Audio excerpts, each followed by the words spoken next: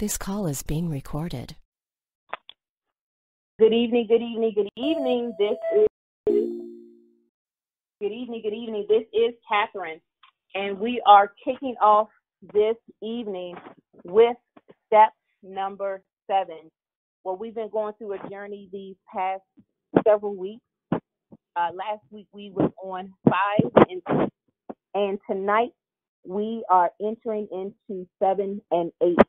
And then after that, next Tuesday, we will be going over the bylaws. I will send a sample email prior to next Tuesday. That way everyone can take a look at it and review it. And then we'll break it down on the live call. Then the following week, the last week, March 12th, we will be going over the 1023 application. I will send also prior to that Tuesday a PDF document breaking down. It'll have basically, it's going to be the application itself. And so when we're on the live call on the 12th, I'll be going over how to fill out the application line by line and explaining what each question and the appropriate answer should be. So I'll send that out prior to, that way everyone can have an opportunity to look at it, and then we can flow right into that. And that would conclude the full 8 weeks. Once again, I appreciate everyone that has participated. And even after these 8 weeks, if there are questions, comments, concerns, I still will be available. And for those that might be interested, I can assist them as far as marketing, as well as assisting with fundraising for the organization. So let's jump right in. Step number 7. Step 7 is very important. It deals with review and edit. And what does that mean? A lot of times organizations will establish their nonprofit, they get their 501c3, they have their board, they're fulfilling their mission, they're actively moving forward, but they don't, on a quarterly basis, do benchmark checkups and assessments. In order to maintain the effectiveness and the longevity of any organization, it is essential to review the successes and the challenges. A great way to assist organizations during the review and edit periods is to have a tracking book. And then the book that I highly recommend, you can get a 3-ring binder and you can develop this book, and it's called an Organizational Development Logbook. I'm going to say that again, Organizational Development Logbook. In this notebook, what you want to do is to divide it into 6 different subdivisions. Number 1, daily action steps. Number 2, monthly goals met. Number 3, quarterly goals met. Number 4, obstacles and barriers in achieving your goals. Number 5, new partners acquired. And number 6, new funding sources. I'm going to go through each one because each one is specific unto its own self. So number 1, daily action steps. A lot of times organizations don't meet the mark or don't meet their goals because their daily action steps are not in sync to their long-term goals. So the daily action steps will comprise of the following. You would have meetings, follow-up meetings, appointments with potential sponsors, appointments with potential grant funders, appointments with your volunteers, training volunteers, bringing on new team members, staff members. You want to make sure that every single day the organization is operating at functional capacity. Now, this does not mean that you have to have a full staff, a W-2 staff where you have, members working. However, you do want to make sure that someone is operating and tracking and putting information in this logbook.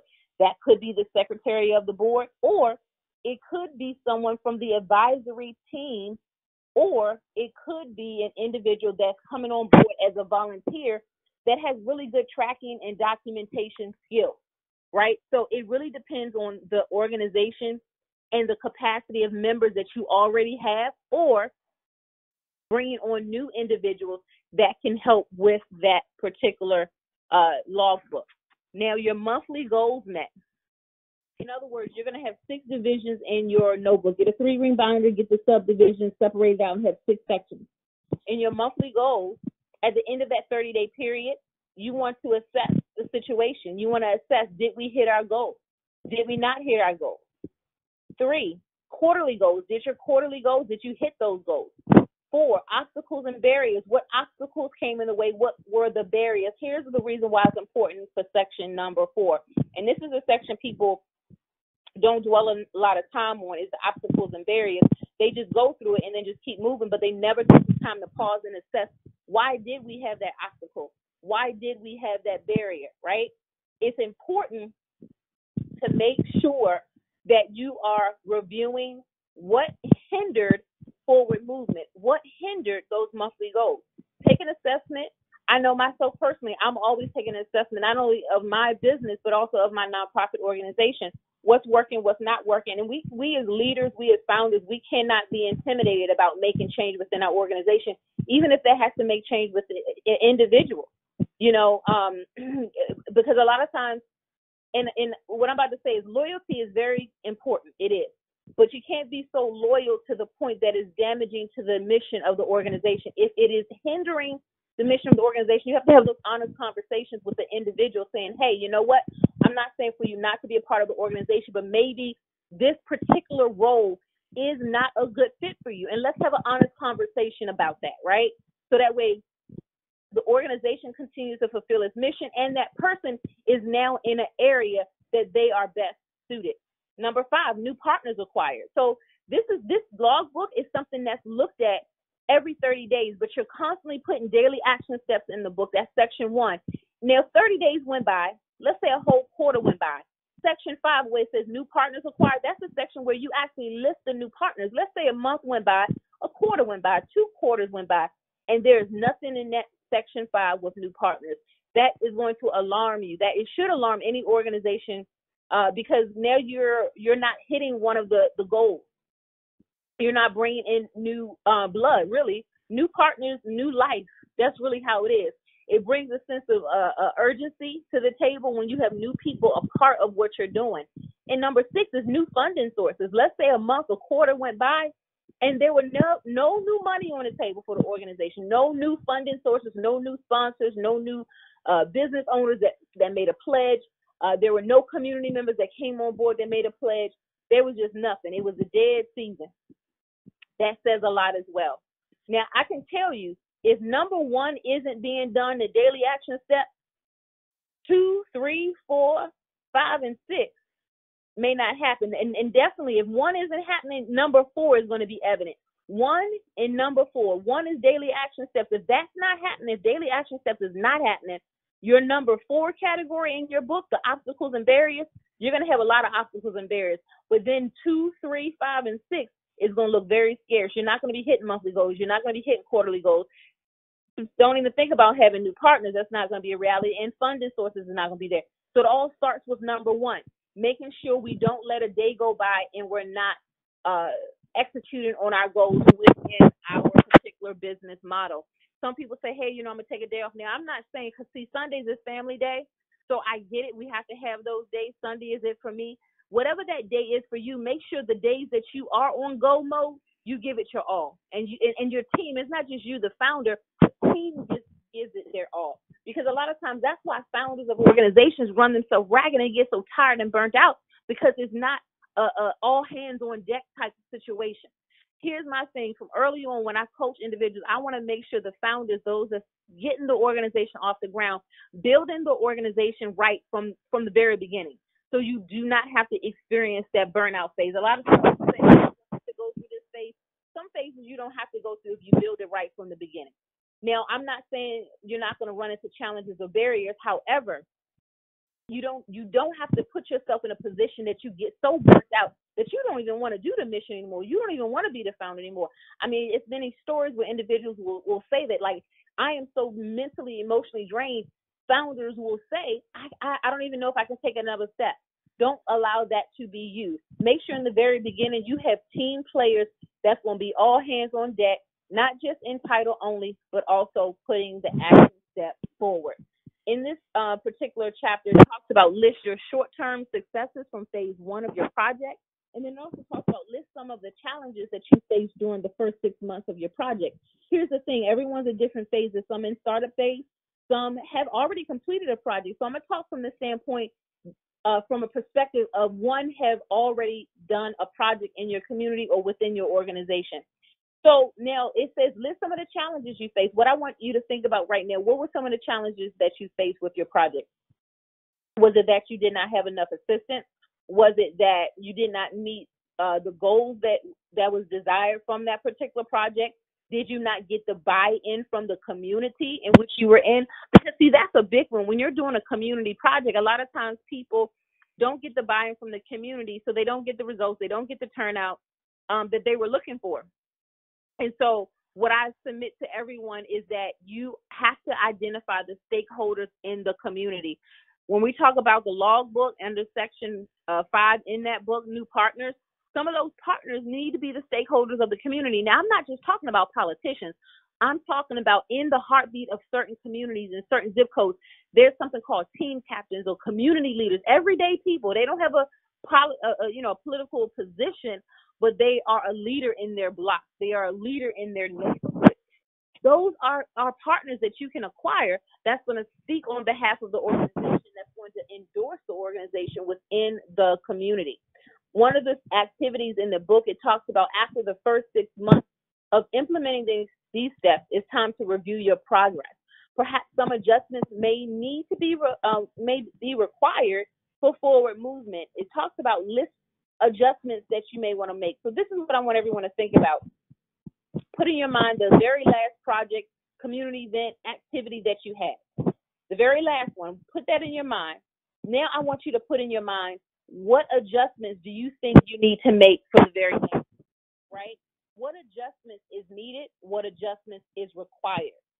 Tips for how to maintain the growth of your organization. Number 1, review the organizational goals associated with the overall vision. This is where I see a lot of individuals stumble and fall when they're in go mode, which go mode is good, but you can't be so much in go mode that you're all over the place and you don't constantly look back at what the vision is to make sure everything you're doing from the daily action steps to the quarterly goals, the monthly goals, new partners, new funding, does it all line up with the vision? Does it all line up? Because the thing is, you have to constantly reevaluate. I just went through this myself. And so everything I'm teaching, I practice myself. I just reevaluated my own nonprofit organization, looking at our original mission. Back when we got started in 2002, we've been operating for 16 years now. So when you can imagine you operate for that long, you got to definitely check the pulse of the mission. Are we still on track? That's what I ask myself. Are we still on track? Are we fulfilling what we said we're going to fulfill? Number 2, it says review organizational results from the data collection. What type of data have you collected? If you've done any kind of project, it doesn't matter how big or small. What type of data did you collect? Now, when we say data, what are we talking about? We're talking about names, telephone numbers, demographics, cultural background, because a lot of times some grant applications will ask how many people you served were Caucasian, how many were African American, how many was Asian or other. It's important to collect that type of data. So moving forward, if you've never developed a document that when you're having a community event for you to acquire that information, you want to start getting that data so that way when you're filling out for a grant application or a corporate sponsor, they may not really ask those type of questions, but definitely grant applications want to know the demographic of people that you're serving and the percentage of the people that you're serving. So start keeping that in mind. If you're working in a school system, right, what kind of data can you collect from that?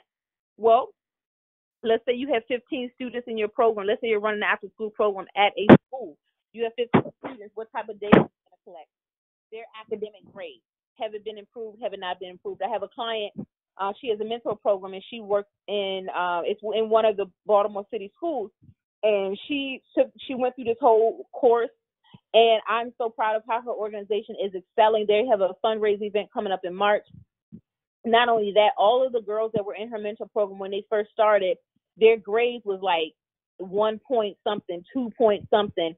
And after they've been with her program over a 3-month period, when they got their next report card, she was able to successfully show how each one of them advanced in their academic grades. In other words, their GPA, increased. It got better. And so that's data, that's documentation that she can show to other funders and other individuals that's saying, hey, since they've been with my program for a quarter, and she does the logbook. That was one of the things, because she went through the same course. And sometimes with some of these principles may seem mundane, but they really are effective if you put it into practice.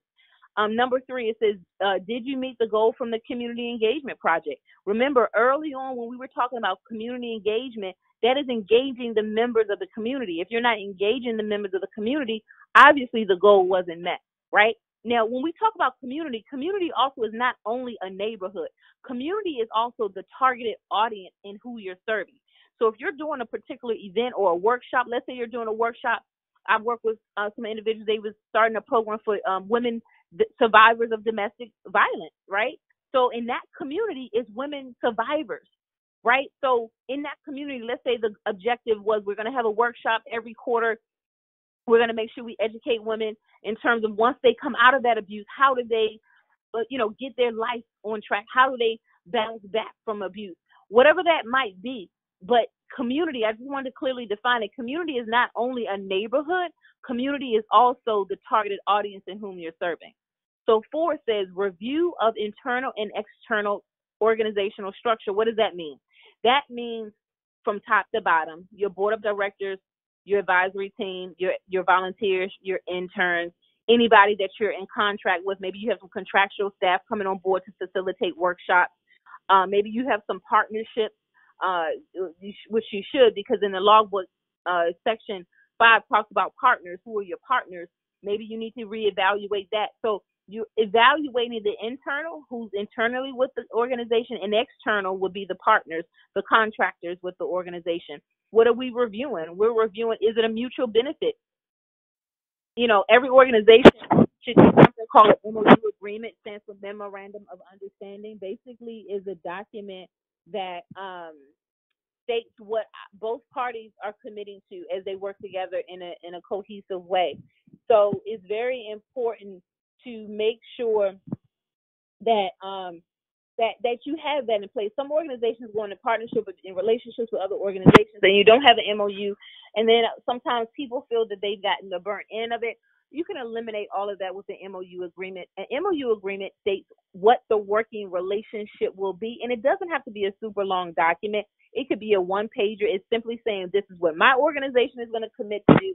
This is what your organization is going to commit to do. We are still 2 independent organizations. However, we're coming together. Maybe you're coming together just for a standalone community project. It's one time a year, and you're going to partner on that so that way you can leverage resources to make the event happen, right?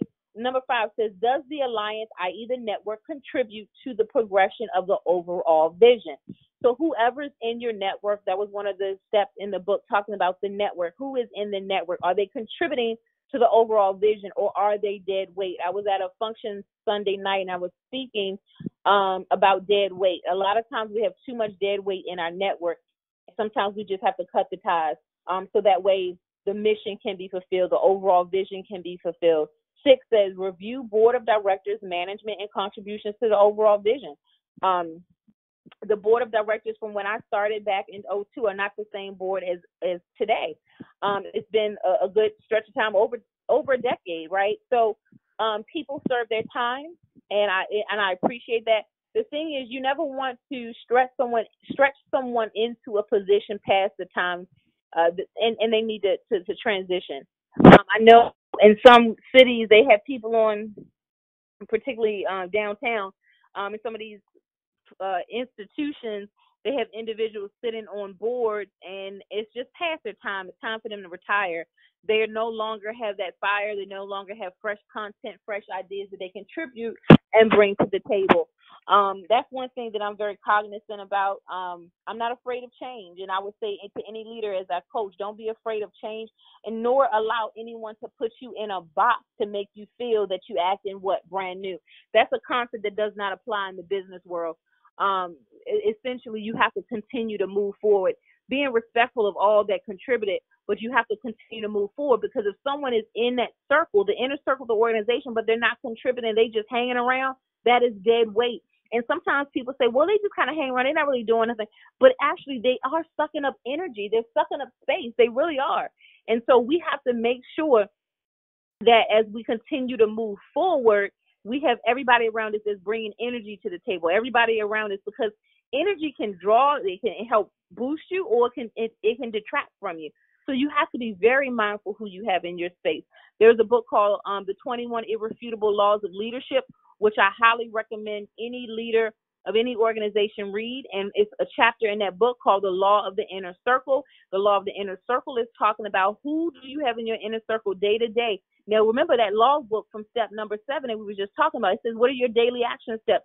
Now, if your daily action step is consumed by dead weight around you, those action steps is not going to be accomplished. Because I'm telling you, if somebody's not in go mode, if somebody's not trying to accomplish goals for their own life, if they're around you, they're going to suck that energy, because they're going to say, oh man, you're doing too much, or, you know, whatever negative comment they may want to make. And that's going to infiltrate your mind, and it's going to detract you from your goals. So just continue to stay focused on where you are and what you're trying to do.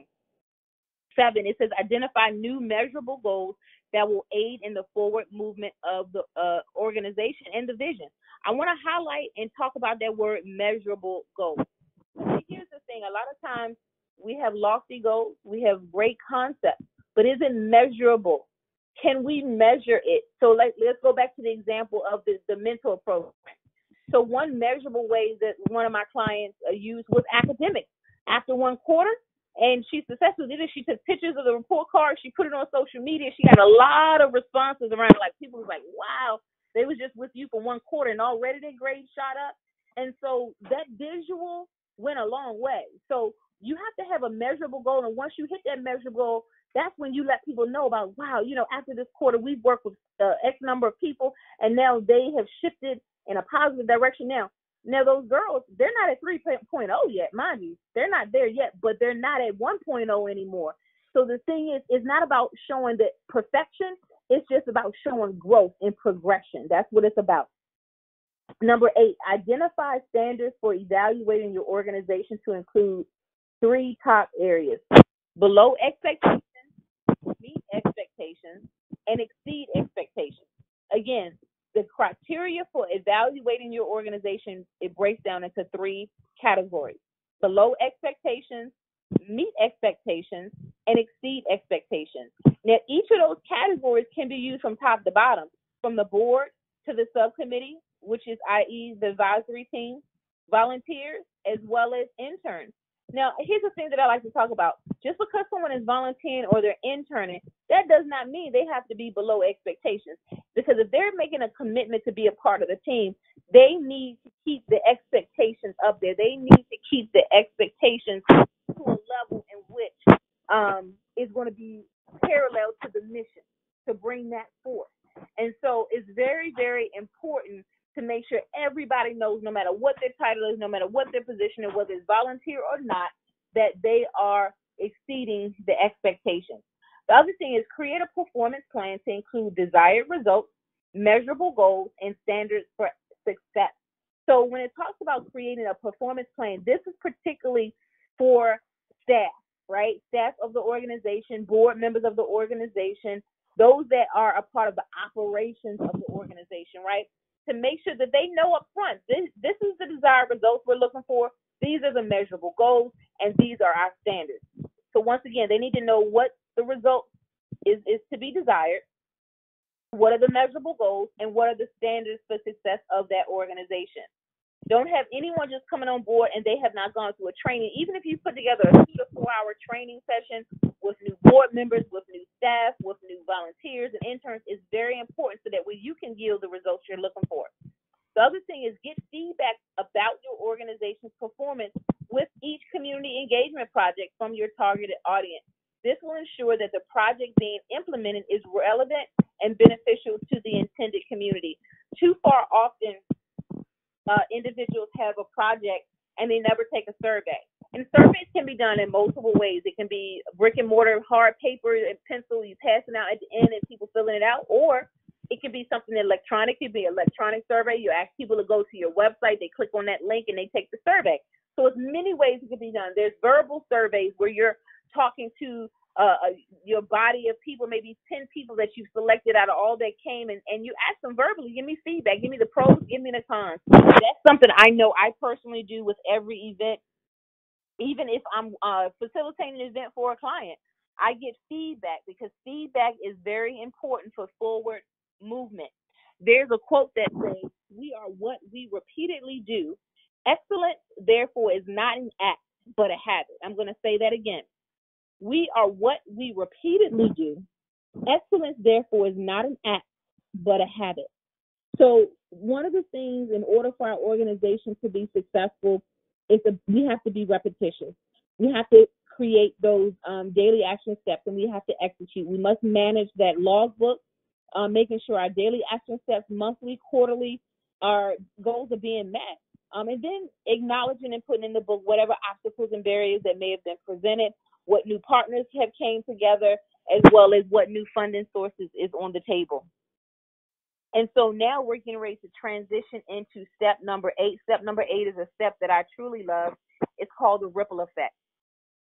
The ripple effect talks about how do you build your organization decade to decade. How many can put in their mind or may have known someone or have heard of a story where a person would have established an organization, but unfortunately, after several years, they had to close the doors? Whether it was due to lack of funding, lack of staff, lack of volunteers, lack of motivation, they closed their doors.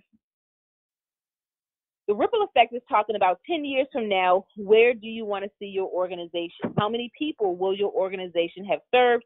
And what will the data show on your program's effectiveness, right? It's so, so important to think about where you want to be in the end. It's a quote that says, build with the end in mind. Build with the end in mind. In other words, everything that you do is no longer just carelessly flowing with an emotional feeling. Hey, you know what, I saw on the news such and such going on. I think we need to add that to our program. That's an emotional knee jerk. I've seen too many organizations do that. Stay focused on what your platform is. Now, partner, if you definitely feel it's needs another, service offered in the community, identify another organization that's already doing that and partner. And so, again, you don't want to swell yourself and your organization so wide to the point that you're not effective at all. And, it's kind of like, is a visual, a picture. Imagine someone walking a tightrope, right? They're on that tightrope.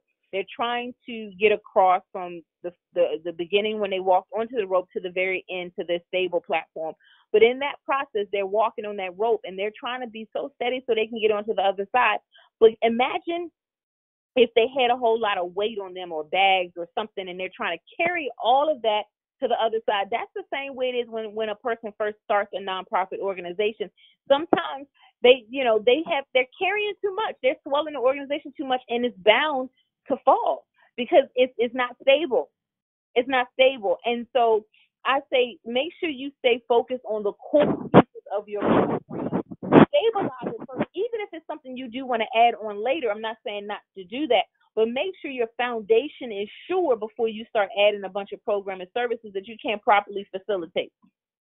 The other thing is the effectiveness of any organization will be determined if the organization can arrive to a place of stability and duplicate its efforts decade to decade. There was another book that I had read, and it was talking about the top 10 distinctions between the middle class and the millionaire. And one of those distinctions, it was talking about millionaires build decade to decade. For example, if someone were to say, hey, or people, going to a bank for a loan, the typical projection they ask for is a 3 to 5 year business plan. But when I read this book, it was talking about millionaires. They build decade to decade. They don't just have a 3 year to 5 year goals. It's basically decade to decade to know and to measure out where their business should be. Organizations that maintain to the 10th year should have a clearly defined brand and message that the community has adopted. So from day one, you have to know in your mind, what is the brand? What is the message of the organization? Because I'm telling you, if that part is not clear, you will begin to add too much to the organization's plate, and the brand and the message will get lost. There's no question about it. It's going to get lost. And I have a term called trim back the fat. Sometimes we have to trim back the fat because it's not healthy. It's not producing anything within the organization just by saying we got this long list of services, but there's no successes, there's no outcomes, there's no deliverables being met. That, it doesn't make an organization look better because you have tons of things going on. Um, it is the people from the community that will carry the name of the organization on for future generations. It is very important that during the first 10 years of the organization to build trust with the community your organization serves. The management team of the organization should possess integrity and focus on action steps that will support the broader vision of the organization. The organization should multiply in the following areas: volunteers, corporate sponsors, and residents from the community that brought into the vision, right? So that's very, very important. If you're not having new volunteers come on board, no new sponsors, and you have no one from the community talking about what you're doing, that equals a dead organization. And sometimes it's hard to put it that bluntly, but it's the truth. One of the things from when I started in the very beginning, I was always staying in a state of recruiting every year and having other volunteers recruit others, and they spread the word, because the worst thing you could have is just the same jaded people year after year, and they don't have the fire anymore. You got to keep injecting new energy into your organization. Now, I'm not saying get rid of the originals or the ones that still around that have the fire. Keep them, because that says a lot too by having someone around for longevity. Like, I still have a board member from when we very first started, but their fire is there. Their fire didn't go out there. They still are participating in a meaningful way. The other thing is, will your organization become a household name? What type of impact and impression will you leave on the minds and hearts of the people that the organization serves? By the 10th year, the organization should be sustaining from earned income based on the information covered in step 3. A ripple, let's talk about that. What is a ripple? A ripple is often presented with a visual depiction of water by being a small wave or series of waves on the surface of water, especially as caused by an object dropping into it or a slight breeze. Now let's talk about the word effect. What does that mean? It is a change that is a result or consequence of an action or other cause. So in other words, when we think about a ripple, you can even think about a body of water, and you take a rock and you throw that rock into that water. You immediately start seeing ripples in the water. That is a visual depiction on how your organization should be. Anytime somebody is a part of your program, whether they're a board member, volunteer, intern, advisory team, or if they're a community member, they should have been so impacted by the mission that's actively being carried out to the point that they want to now go into the community and they're talking about it. Hey, have you heard about so-and-so organization? This is their mission. This is what they do. This is where they're planning on going next year. Always have what we're doing now, but this is what we're doing next year. Follow us, join us, be part of the movement. It's always a movement. Yeah, what y'all up to? Oh, we working on the next thing. What's the next thing? Well, we about to launch a reading program, and we have partnerships with the universities and community colleges, students that's going to be participating. In other words, have those plans in place, right? Always be connecting, always be building. There's an activity in this step also. It says write a 5-page description on your organization 10 years out from now. Describe the accomplishments, the clients you've served, and projects completed. Start the outline of your ripple effect description below. Now, everyone has a copy of this, so you can either, write it there or print it out and write it out, or you can just simply type it in a Microsoft Word. But this is something I'm encouraging everyone to do, because when I do my follow-up one-on-one conversations, I want you to share with me your ripple effect description of 10 years out. So I want you to think about 10 years out. As a matter of fact, even right now as I'm speaking, visualize where you see your organization 10 years out. How many people have you served? Who's on your board? How many is on your board? How many volunteers do you have? Okay. So now, how many interns? All right. Now, with that, How many individuals in the community have you served?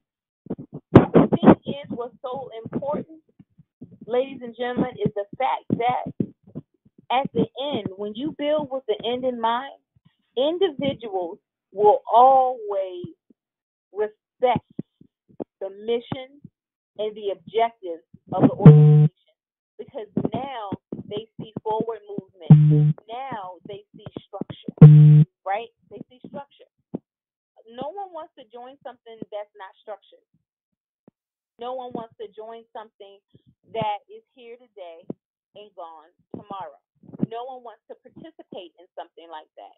So one of the things I would impress upon everyone, write down what your 10-year end game is, because that's going to dictate everything that you do for right now and over the next 10 years.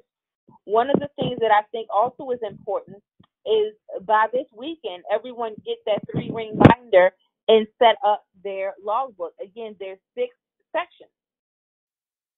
6 sections. Now, in those 6 sections, you have to have someone to track that, or you can have 2 people working together with that logbook so it doesn't all fall on one person. But the big thing is to make sure that it's happening and that someone is monitoring what is going on. That is a huge thing. A lot of times that people miss is the monitoring of their organization. And when that's missed, unfortunately, opportunities, even financial opportunities, are missed, because now you have no tracking data. Now you have nothing to speak for. Now you have nothing to show. So what's super important is to make sure your data is above par, to make sure that you have the tools together to show individuals that's coming on board that you have everything in order. What is those tools? It's that logbook. Logbook is your tool to show internal people coming on board, volunteers, interns, staff member, contractual individuals. Hey, you know what? We have a tracking system in place. We have a logbook that's been tracking our progress, not only progress, barriers, and guess what? We also have solutions to those barriers and how we can move forward. So you want to identify someone that's going to be able to continue to keep that book up to par. And one of the biggest things I would just say to everybody, March 1st is around the corner. March 1st is this Friday. I did my Blog Talk radio show this morning, and one of the things that I shared with individuals is that take the next 3 days, starting today. It's 3 days left of February. It's a 3-day countdown to March 1st. Utilizing these next 3 days to get your game plan together for March 1st, which is Friday.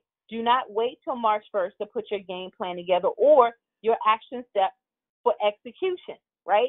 Action steps for execution. At the end of the day, if we don't have action steps for execution, we will not hit our goals in the month of March. Action steps. What are your action steps? Take a second to think about that. What are your action steps?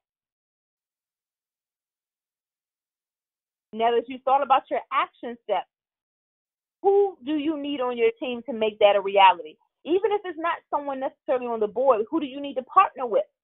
How many volunteers do you need? You need to get that detail with what's going on, so when you launch into March 1st, you're launching with a thought-out plan, one with clarity, one with direction. The biggest thing I've seen is a barrier or obstacles with organizations. When you recruit volunteers and interns or even team members that want to be on the board or advisory committee, no one wants to be a part of something that's in disarray or not well put together. So one of the things that's very important that everyone needs to do the next 3 days, tonight, tomorrow, and Thursday, is to write out all of your action steps March 1st through March 31st.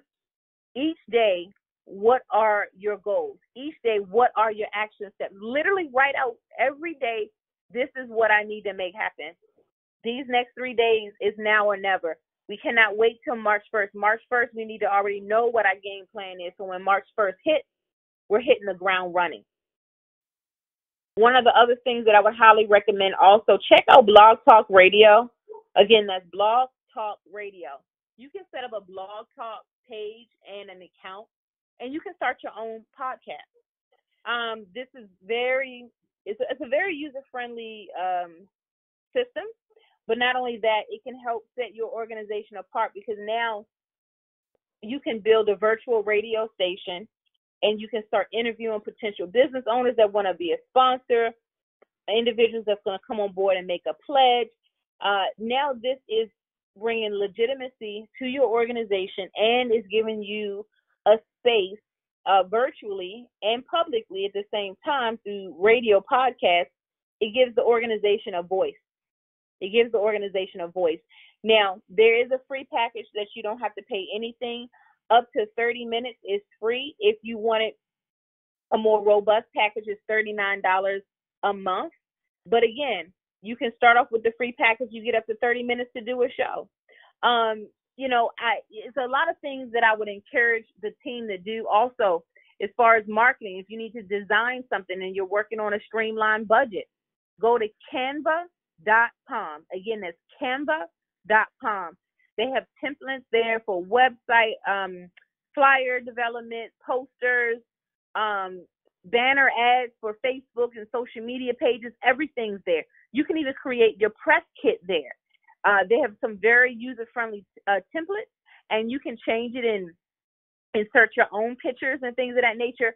And speaking of pictures, and as we're talking about marketing, you want to make sure that you start getting good photos from your community projects as well as your events. And what I mean by good photo, I'm not saying stage it, but I am saying you don't want a bunch of fuzzy pictures. You want to have something that's of quality, so when you're putting together your press kit, you have a nice quality picture, right? And it doesn't hurt to have a team photo or some team headshots. You can get something like that. The way it'll go into the press kit to have some professional photos is not bad. But again, when you're doing your community events, and I'm not saying you have to hire a lot of expensive photographers, but a lot of times nowadays people use their phone and pictures come out very well. So whoever you're going to designate in that organization, just make sure that the pictures are clear and visible. On the same note, let's talk about videos. You want to start collecting some testimonial videos. Testimonial videos go a long way. Again, you do not have to hire a videographer. You can use your cell phone, a tablet, whatever device you have, and start getting some video testimonials of individuals saying, since I've been a part of your program, this is how my life has changed. That's also considered data collection, getting those testimonials. And I know you can get it written. Sometimes people don't want to do video, but as many video testimonials as possible will go a long way. I believe in that. I'm telling you, since I started another component of my nonprofit organization, which is a tour called Speak Life Tour, the tour goes to the various different states and perform. And we started collecting testimonial videos. And that's how I've been able to lock in even sponsors, because I don't do the talking. I let the people do the talking. I let the people say, hey, since I've been a part of this program, this is how it's changed my life. Well, this is the impact I've seen in the community. I share very little. I let the sponsors hear them. Because if we're saying they're our target audience and they're the individuals that we're serving, then the sponsors need to hear from them. They need to hear something that's true and something that's authentic. So that's one of the things I would definitely say. Make sure that you get testimonials, because when it comes to marketing, you want to make sure it's something that people can connect to, people can relate to, as well as the visual representation of your organization online, such as the website. You want to make sure that you have that up and running. You want to make sure you have quality photos. And the reason why I keep saying on quality photos, because, sometimes you can go to an organization's page and it's just a lot of fuzzy photos that's not really clear. You can't really see what's going on. From the very beginning of my organization, I made sure, that we captured certain moments, right? Because photos tell a story. Videos tell a story. You don't have to then do all this advocating for your program, saying how wonderful it is. Let the people do the talking. And then you just explain the operations. That's what I do. I explain the operations of the organization, but then as far as the service itself, the mission itself, I let the people talk, because they can speak of it passionately, and they are a neutral party as well. So that will win over any business owner to be a part of it, because now they are hearing from the target audience, the people that you are serving, and now it's become real and it has become relevant to that business owner, and now they have an aha moment saying, you know what, this is something I think I want to connect with. Again, when it comes to connection for potential sponsors, it's not about any business who's going to sponsor me. It's about what type of business would link up to my mission. What would make sense? So again, step 7 and 8 is very paramount to your organization. 7 is talking about doing those quarterly checkups. 8 is talking about building with the end in mind. 10 years out, where do you see your organization? And that is the activity that I want to talk to everybody about one-on-one. At this time, I am going to open up the call to see if there are any questions, comments, and concerns on anything I've discussed thus far.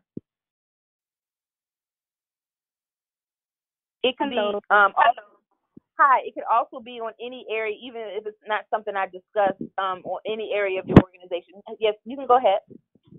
Okay, this is T.D. The Blog Talk, I missed that. Can you give me that information again, if you have it? Yes, absolutely. Yes, ma'am. So it's blogtalkradio.com. Again, that's blogtalkradio.com. It's a really good tool. I highly encourage you to go and set up an account. Again, they have a free account that allows you to do a radio show. Essentially, it's a podcast. And so let's say, for example, like with mine, it's blogtalkradio.com/speaklifetour. So it will be blogtalkradio.com/ the name of your organization. That would be like the link. Okay. And you can have people on that you interview. It could be people that you serve that's interviewing. And now what happens is it saves all into the database of your Blog Talk Radio show, where you can send that link out to funders, and they now can hear testimonials of people that have participated in the program and been successful in the program. But also you can interview potential sponsors. That can go in the sponsorship packet saying, hey, we want you on our show. We want you on our podcast radio show. Okay, and then you can list a listening audience as well, and that's a good selling point to lock in sponsors. Okay, that sounds excellent. I was my boss. I'm at work, so but I'm in here kind of like by myself, but I'm still doing work. And as soon as that part came up, he called on the phone, and I was like, man, shoot, I was trying to hear that. Right. Yeah, absolutely. Yeah, Blog Talk Radio. I mean, it really will help shift and set apart your organization, because now, for your organization to say, hey, we have a radio show. And, podcasts have really become popular now. Podcasts is a really popular thing. So it doesn't have to be that you're not on like the mainstream radio station at a 92.2 or something like that. Right. Podcasts are very popular. Like when you go on blogtalkradio.com, you can actually see the other shows that's already in that network. And so it brings about great credibility to who you're going to be working with, in terms of the Blog Talk. And the other thing is you can create an intro and an outro jingle before the show even starts. So you can make it official. Okay, cool. Awesome. Absolutely. And so I did want to have a one-on-one with you. When do you think that time would be good? Just you give me a time, and I just have to, make myself available, because I'm literally on call 24/7 and anything pop up. But I'll, put some time aside. Okay. Well, what about Thursday? Okay, what time? What about a lunch break time, or would that not work? Anytime. You can just give me a time, and I'll Okay. So let's say Thursday at 12 noon. Okay. Okay. Okay. So I'm gonna have you down for one-on-one for Thursday, and I'm gonna connect with everyone else to get their one-on-one schedule. Okay, and you'll call me? Yes, ma'am. I'll call you directly on your line Thursday at 12 noon. Okay, great. Awesome. Well, you have a great night. That concludes chapters 7 and 8. And then next week we will be going over bylaws. So I'm going to be emailing out templates for that. And that following Tuesday, the 12th, we will be specifically going over the 1023 application. I'll be sharing how to fill out the online easy, as well as how to submit it how to create the account online. So that will be all the components to everything that, one would need to get the foundation off the ground. Okay, awesome. Thanks. Welcome. Have a great night. You too. Bye.